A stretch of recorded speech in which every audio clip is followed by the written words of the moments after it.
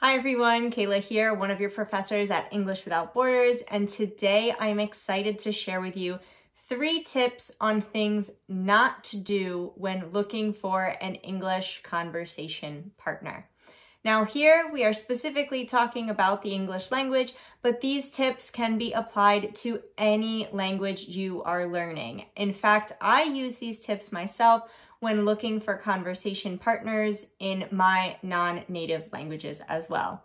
So let's get to it. The number 1 thing not to do is ask for help without giving anything in return.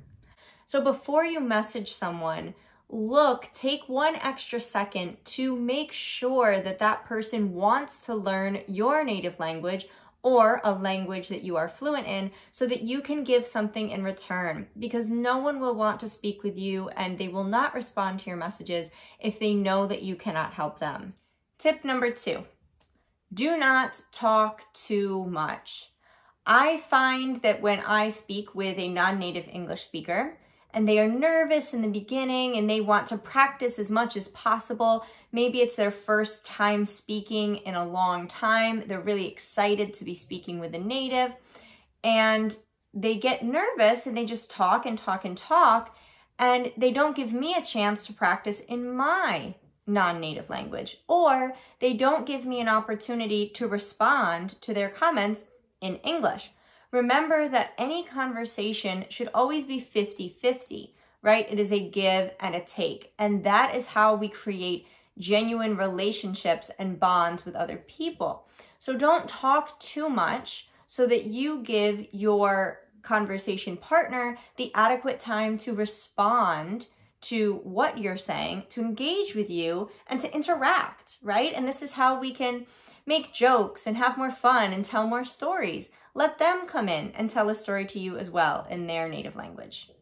Sometimes I find as well that perhaps, for example, if you speak Spanish and I speak English and we are helping each other with conversation exchange, perhaps you keep speaking in English with me and I feel uncomfortable reminding you that, hey, I only have 20 minutes left and I really want to practice my Spanish. But you keep speaking and speaking in English and you forget to help me for a certain amount of time in my non-native language. So if this is a problem for you, if you just talk so much that you forget about the time, or you forget to ask your partner, hey, do you want to switch now? And you help push them to find confidence in them speaking their non-native language as well. If this is difficult for you, feel free to set a timer. Put a timer on your watch. Set a timer on your laptop. Put a clock right beside your phone when you're speaking so that you can make sure you give your conversation partner an opportunity to speak as well. The 3rd tip I have for you is not engaging in small talk. That is the worst thing you can do at the beginning when finding a conversation partner.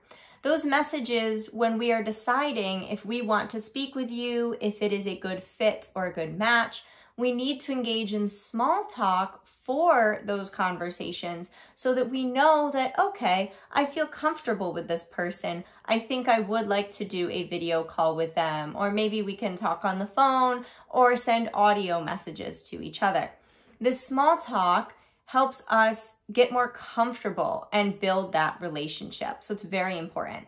If you ask direct questions or are very detailed about your life too soon or too quickly, then people get a little weirded out by it. We don't know if we can trust you. It feels invasive, right? So to speak about those more complex topics, telling us about your life, about who you are, then maybe wait until you're actually on a call with this person.